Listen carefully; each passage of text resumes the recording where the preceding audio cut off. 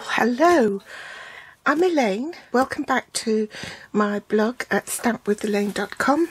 Today's project is a Thanksgiving card, and there's a set called Cottage Wreaths which has a Thanksgiving greeting on it with grateful.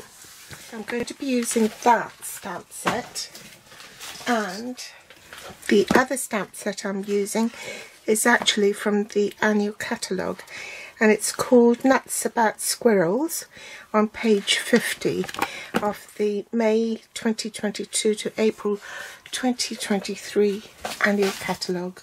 So I'm using the Grateful from Cottage Wreaths and this stamp set called Nuts About Squirrels. Also, the picture this dies, there are two dies in this set. They're standalone, so you can use it with any stamp set in the current catalogues. I'm using the one with the rectangles, but there's also one with circles. I'm also using the Timber 3D embossing folder. These matte decorative dots in all the in colours for 2022 to 2024. The inks I'm using are Early Espresso, Cajun Craze, Pumpkin Pie, Crumb Cake and Mossy Meadow. I'm using basic white thick cardstock for my card base, and this is cut at 8 1/4 inches by 5 7/8. In metric, this measures 14.5 by 21 centimetres, and the long side you score at 4 1/8 or 10.5 centimetres. This is the card we're making, so behind that you need ordinary basic white, which is 3 3/4 inches by 5 1/2. That's 9.5 by 14 centimetres, and that will go underneath the Mossy Meadow piece from which you cut a window with the picture this dies, and this measures 3 7/8 by 5 5/8, and in metric that will be 10 centimetres by 14 centimetres. And then you need some scraps of basic white so you can stamp your squirrels and leaves and fussy cut them. I didn't add an extra piece for inside the card, I just stamped directly onto it because I'm not using alcohol markers, so it won't bleed through. This is all two-step stamping, so you can just simply stamp the image directly onto the cardstock. Now I've mounted my squirrels onto the Stamparatus because I'm using a acetate sheet. I've tried to align the second solid stamp right over the linear image so that it would marry up. And once you've got that, then you can take the guesswork out of it. I'm going to stamp that in Early Espresso first. So ink both of these up and stamp. Switch my plate over, use the Cajun Craze, ink up the Cajun Craze, and I want one squirrel lighter than the other, so I'm going to grab a piece of scrap paper and just put it over this squirrel and stamp.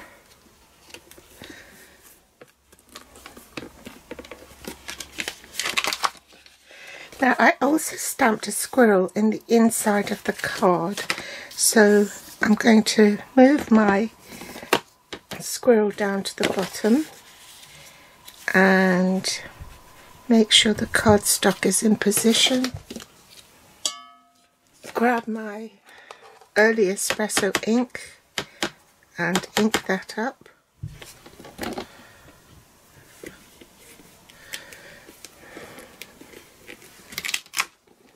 Flip my plate over, and I only want to ink up this one, and that was in a fairly dark colour,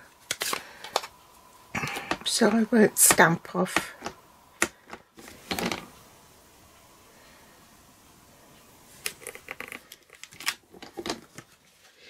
Now I've smudged this, so what I think I'll do is do some extra stamping.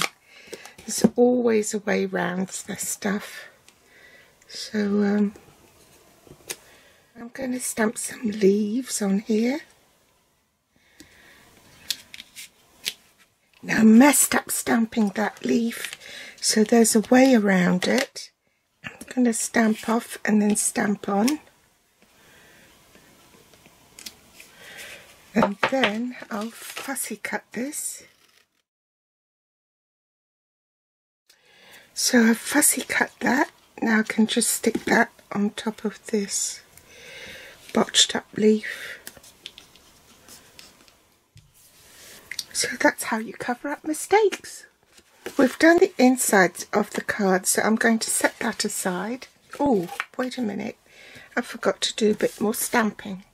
So I'll need that and the crumb cake for the acorn.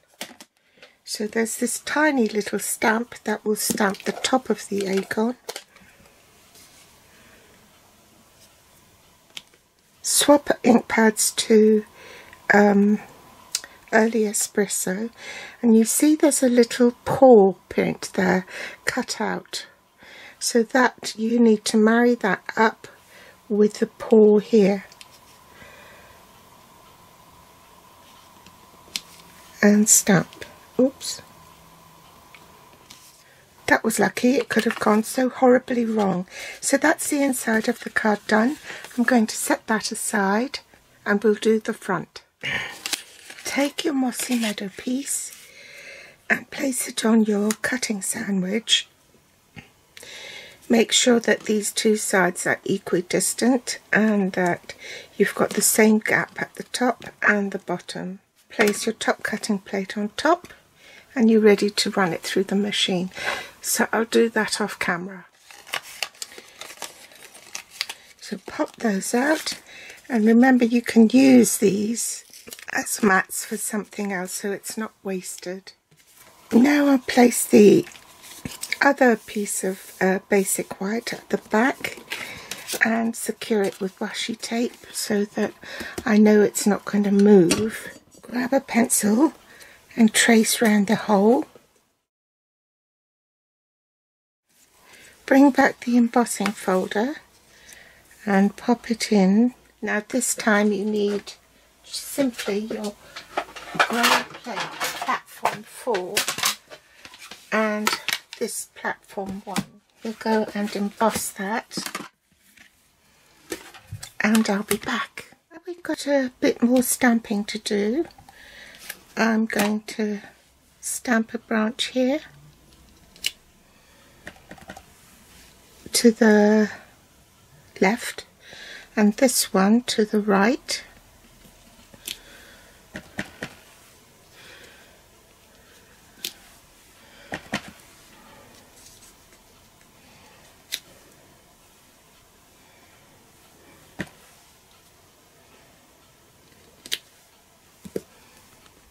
So now we want to stamp the leaves, so I'm going to stamp some directly and then some in this second generation so that there's a variation of colour.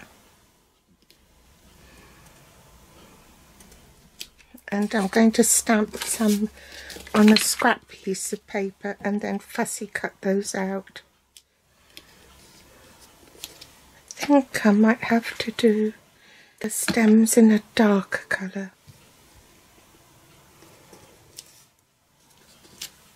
Now I'm going to swap ink pads to pumpkin pie. Without re-inking, I can get some lighter coloured leaves. Stamp the vein of the leaves. And then go back to the mossy meadow here. Then rub away the pencil marks. I wasn't very happy with this one that I did earlier, so I've done another one off camera. I've come to the conclusion I don't stamp as well if I'm standing up. So now I want to put dimensionals in the 4 corners. I might also have to put some in the middle here.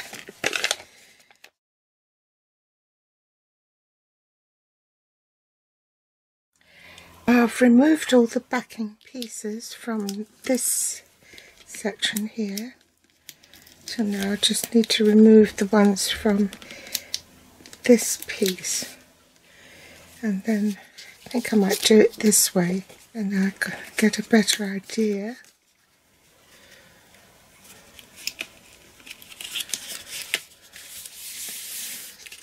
Happy with that.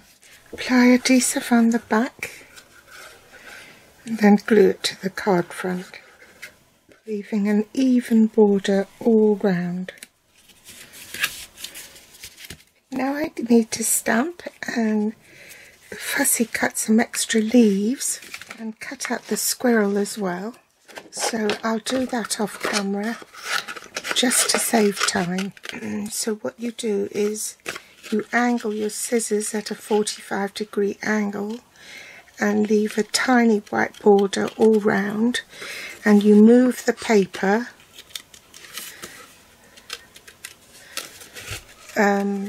instead of the scissors.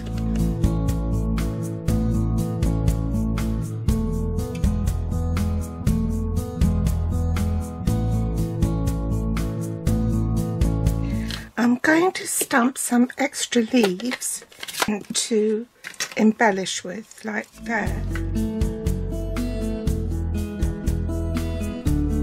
I'll also stamp a little acorn from the cottage wreaths stamp set and fussy cut that too. Also want to stamp my greeting,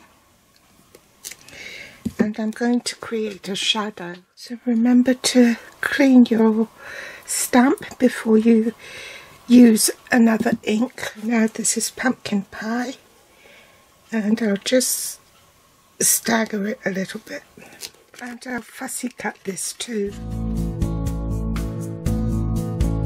So I'm going to pop a dimensional on here for his tail, see where that goes.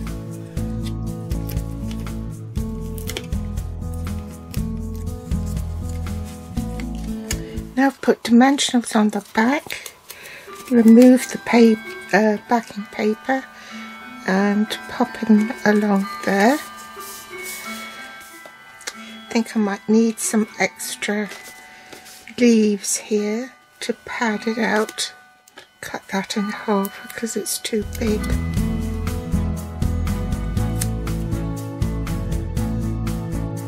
I think I'll glue this one directly onto the cardstock, like so, and also the acorn.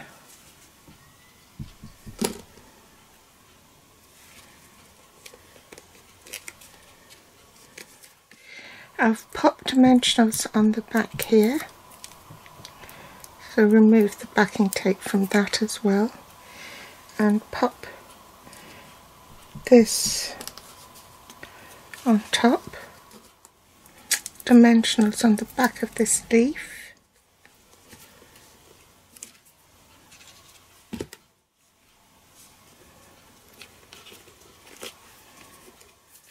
and lastly add some matte decorative dots.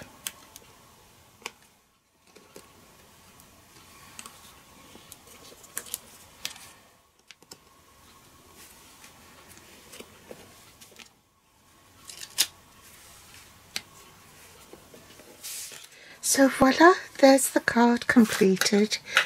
So this is a Thanksgiving card. That's the inside. That's the front. So I hope you've enjoyed today's offering. Thanks for joining me. As usual, you'll find all the links to the supplies below this video in the show more section. If you haven't subscribed yet, then do hit the subscribe button so you don't miss future episodes. And if you liked it, then I'd be very grateful if you could give me a thumbs up and share. Thanks for watching. Bye.